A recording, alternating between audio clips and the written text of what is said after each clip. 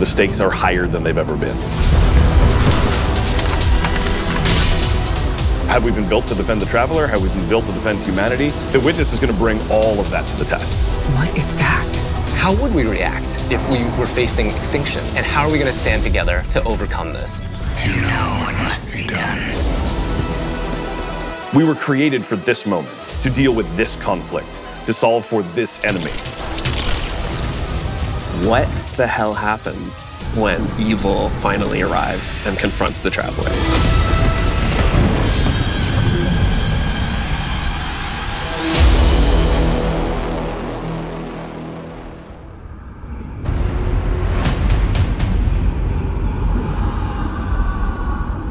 The Traveler is threatened.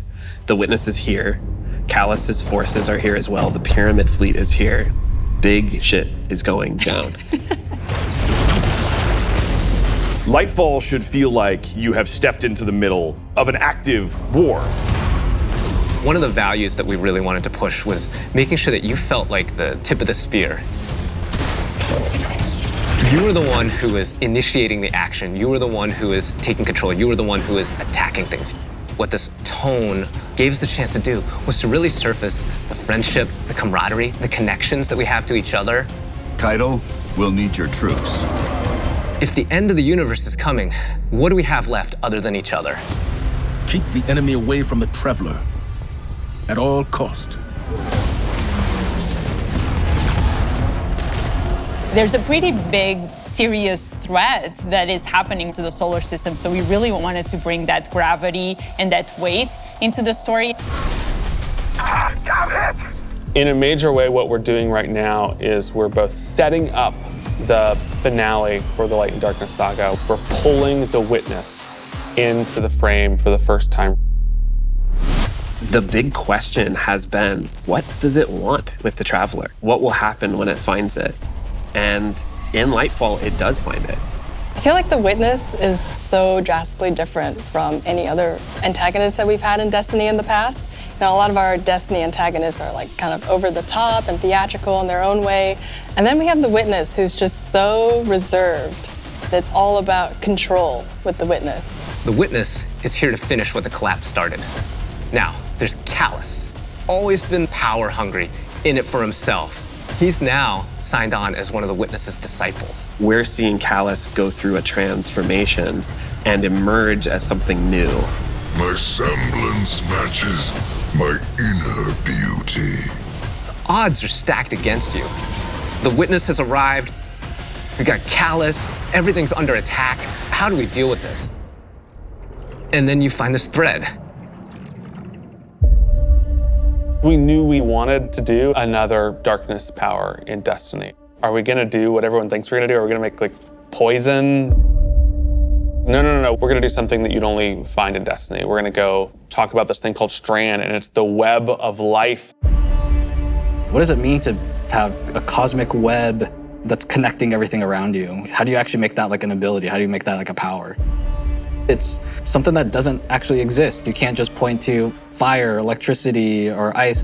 Coming up with the idea of the strings, the strands lighting up the world, I think that was when everything kind of started to come together.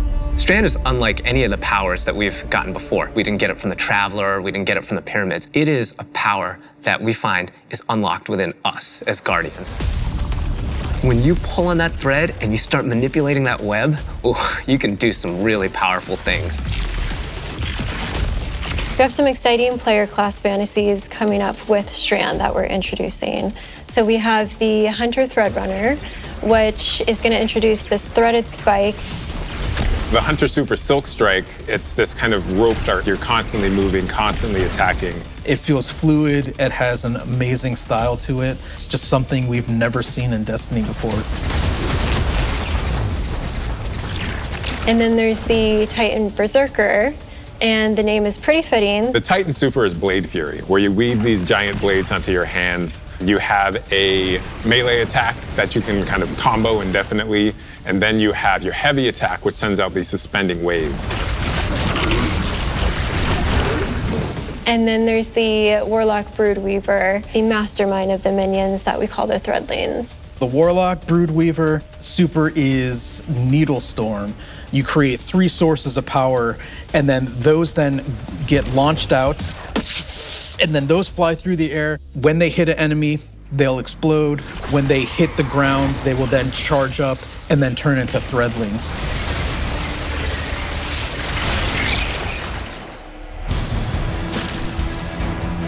All the classes will have access to a grappling hook. When you select that, that takes up your grenade slot. It was a hard challenge because, like, how can you make this idea of swinging through the world equivalent to a grenade?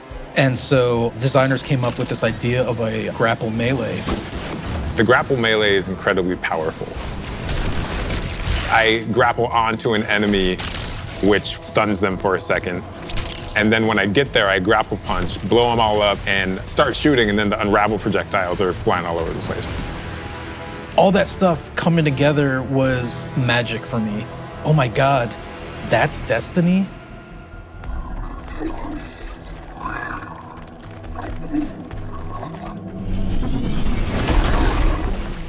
Neomuna has existed for hundreds of years. It branched off from Earth during our collapse and shut off any communication. So they've been secretly existing on Neptune for a very long time and keeping themselves safe. It was amazing to see how the concept artist made all of this beautiful art feel really fresh and new, but also a part of the Destiny universe. When you think about how to design Neomuna, like what's the architecture like? We're thinking of a lot of aerodynamic things, fins and sailboats. That informs us sort of the architectural form language that kind of looks unlike anything we've ever seen before. The high winds, strong pressure. We have that beach area where we show the sand is made out of diamonds. The whole terrain is following up into the beginning of the city. The color, the graphic design, the vibrancy, and yeah, there's some mysteries in there. The cool thing about Neomuna is that it's like this big neon-soaked city, but it has quite a spectrum of different environments.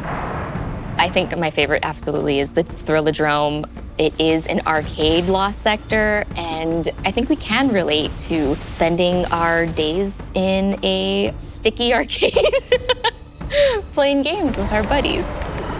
I'm also so excited for people to see the puka pond with all of the pukas that have been like such a mystery since Beyond Light. And then on the other side of the city is Callus's ship. The Typhon Imperator has landed square in Ahimsa Park. You see that the city is indeed kind of in shambles in parts. There's smoke, there's explosions in the air, and I just go back to the teamwork of everybody getting into a room and thinking like, what can we do to make this feel high octane, very explosive, and familiar? This is a city that needs the Guardians' help and needs their protection, and Callus is gonna do his level best to destroy it, and we're not gonna let them, and neither are the Cloud Striders. There's a lot new about Lightfall. We have this new location, and it has these new personalities that come along with it. They're defenders of this city, and they have new perspectives that we really haven't seen in characters in Destiny, and that's taking the form of the Cloud Striders, Nimbus and Rohan. I understand what's at stake, Lightbearer. Far better than you. Rohan is the grizzled old veteran who's too old for this shit. And Nimbus is the young rookie. Nimbus is learning on the job. Nimbus was definitely a favorite of ours to animate. They're so boisterous and fun-loving and a little smug, but super confident in their abilities. The Cloud Striders, bottom line, are cool. Nimbus, on your stakes!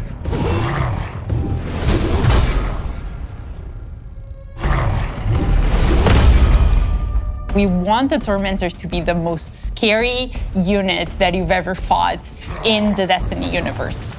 Holy crap, this combatant is very powerful. It means business. It's incredibly intimidating. This thing wields a massive scythe, has command over all this void energy. The Tormentor can like grab you, and that's something we'd never really done before with the boss. Throws out the scythe, has the player in his hands. And in those moments for Dark Harvest, we actually do things with audio to make it feel even more intimate, where we duck out all the background sound. So you really have this intimate moment with this terrifying creature grabbing you.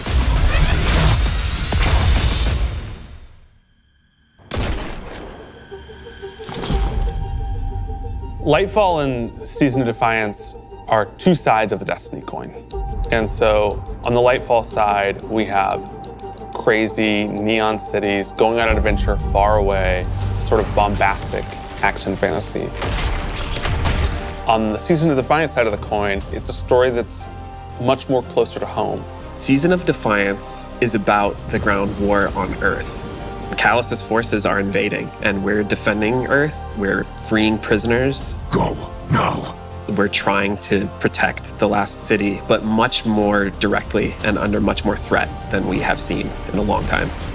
You're working with Petra, you're working with Devram, you're working with all these people that you know that are close to home and that are battling for the real thing you're trying to save.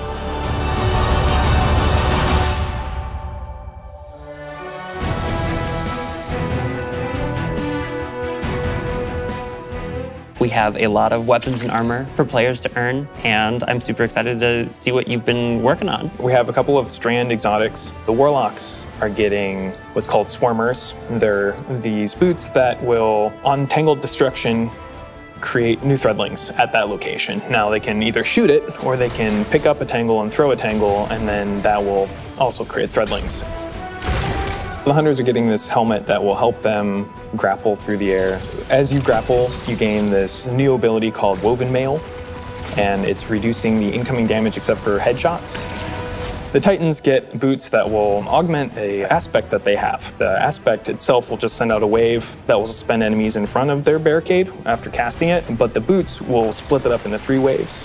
Whenever they spend an enemy with these boots on, they also gain Woven Mail. So pushing the front line further and further by being tanky. I have been caught by those boots a couple times in our playtest. We have this incredibly cool heavy metal machine gun that fires according to its own rhythm, where it gets alternate effects every 4th bullet, and then every 16th bullet, it gets even more added to it.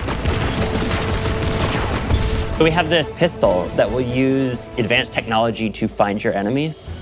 And so suddenly you're not worrying about aiming, you're really worrying about surviving during the lock-on time. And it opens you up to consider your movement more than your aiming. Being able to lock on to multiple guys in your field of vision and then just obliterate all of them was, I think, a moment where I kind of went, whoa.